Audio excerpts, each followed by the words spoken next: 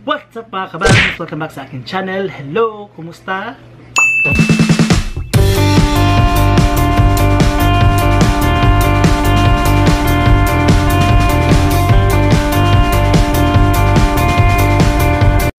In today's video, pag-uusapan natin ang update ng Community Guideline Strike ng YouTube. So bago ang lahat guys, huwag kalimutang i-subscribe ang aking channel at i-like ang video na to kung nagustuhan mo at i-share mo na din para makatulong ka sa ibang bagong YouTubers. So meron akong 10 questions regarding Community Guideline Strike. So sana hindi mahaba tong video na to at matapos natin siya bago mag 10 minutes para hindi maging boring. Kasi guys, it will be para sa lahat ng YouTubers, mabago ka man, ma-tenure ka man, or small or big, or sikat, whatever, this will apply to you guys. So, let's start. First question, ano ang mga nabago sa rule ng YouTube Community Guideline Strike? So, simula February 25th, ang YouTube ay magre-release ng one-time warning sa Community Guideline Strikes with no penalty, pero tatanggalin ang video na nireklamo. Ibig sabihin, for example, gumawa ka ng video, may nagreklamo, and nabigyan ka ng Community Guideline Strike, ang mangyayari is hindi ka maki-freeze for 90 days or whatever, bibigyan ka ng one-time warning. So it is a good news para sa atin guys, kasi nga dati nga nung na-commit ko yung Community Guideline Strike, 90 days akong hindi makapag-live. Mahirap. So this time, bibigyan ka ng isang warning muna, isang penalty, and bibigyan ka ng pagkakataon na mag-isip kung ano bang nagawa mo or kailangan mong i-review ang YouTube Community Guideline. Number 2. Bakit binago ng YouTube ang rule regarding Community Guideline Strike? So, ang daming nare-receive ng feedback ng YouTube regarding Community Guideline Strike kasi marami nagsasuggest kung paano ba mapapabuti ang Community Guideline Strike. Kasi hindi lang copyright strike ang pwedeng magpasarado ng YouTube channel mo, pati rin ang Community Guideline Strike. Kasi nga, binigyan tayo ng pagkakataon ni YouTube na i-review ang ating video kung sakasakaling makareceive tayo ng strike at pag-isipan natin kung ano bang na-violate natin na community guideline. Number 3. Anong mangyayari kung makakatanggap ka ng community guideline strike? Ano bang mangyayari? So, tulad ng sabi ko kanina, magkakaroon ka ng first and last warning from YouTube. And walang mangyayari sa channel mo, hindi ka ma-freeze sa live streaming, makaka-upload ka pa rin. Kasi yun one way din na binigay sa atin ni YouTube para isipin natin kung ano yung ating na-commit na mali. Ulit ako. So ngayon, mayroong bago na nangyayari. After sa one-time warning mo, pag nakakommit ka ulit ng kasalanan, sa first strike, 1 week kang hindi makaka-post ng video. Ulitin ko, sa first strike mo sa Community Guideline, 1 week kang hindi makaka-post ng video. Na-freeze ang iyong channel. Hindi ka makaka-upload ng kahit ano at mag-expire ito ng 90 days. Same pa rin siya sa dati. Pero 1 week lang yung freezing ng video mo. After 1 week, pwede ka na makapag-post ng mga videos, pwede ka din makapag-live. Second strike, 2 weeks posting free. So 2 weeks kang hindi makaka-post ng kahit anong video. Hirap. And third strike, channel terminated. Mata-terminate ang channel mo. So yun yung bagong rule ng YouTube. So number 4, kung meron akong existing community guideline strike sa aking channel, makakatanggap pa ba ako ng one-time warning? For example guys, meron ka nang na-receive na community guideline strike before February 25. Still, makakatanggap pa rin ng warning pag nakakommit ka ng bagong community guideline strike. So, for example, meron ka ng isang strike, nakakommit ka ng bagong strike, hindi ka bibigyan ng pangalawang strike agad-agad. Bibigyan ka muna ng warning ni YouTube. So, after that warning, proceed sa second strike mo. Number 5. Ano ang ibig sabihin ng hindi makakapag-post ng kahit ano? Pwede ka pa ding mag-comment at mag-live chat. So 1 week na freeze na yan. Pero hindi ka makaka-upload ng video, hindi ka makapag-live stream, stories, custom ng thumbnails mo, at community post. Maraming mawawala sa iyo guys for 1 week na freezing.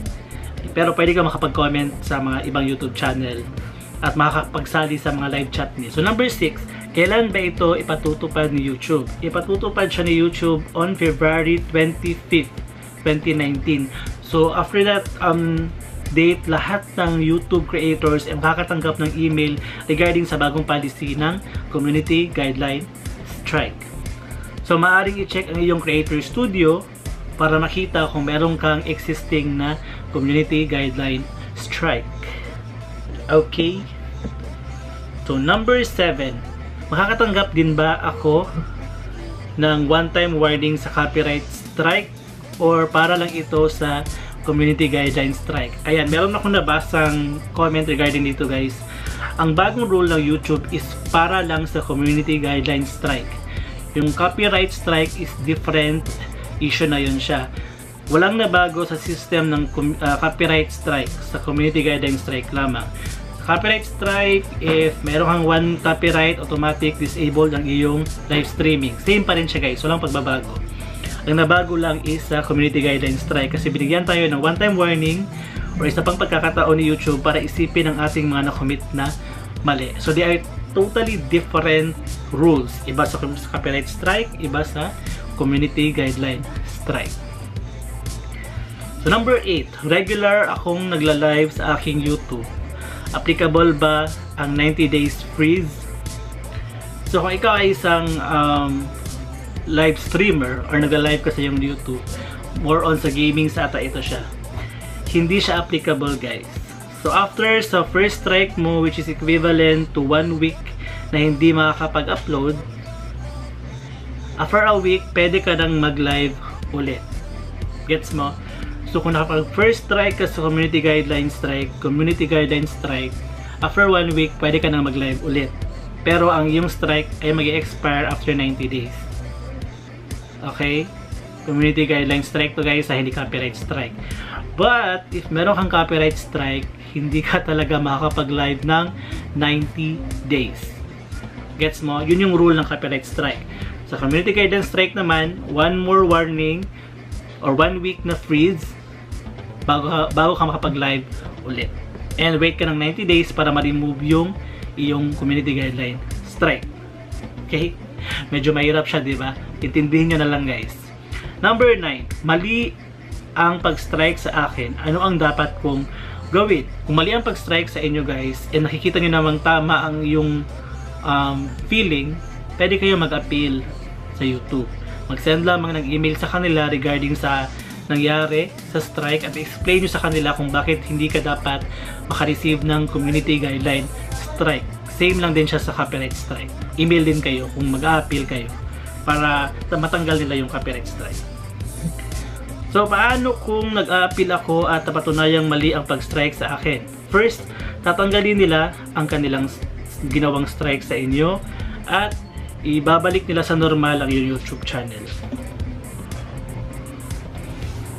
So, ayan guys, ayan yung mga 10 questions regarding sa bagong rules ng Community Guideline Strike. So, magsa-start siya on February 25. So, lahat ng creators makaka-receive ng email regarding sa bagong rules ng Community Guideline Strike.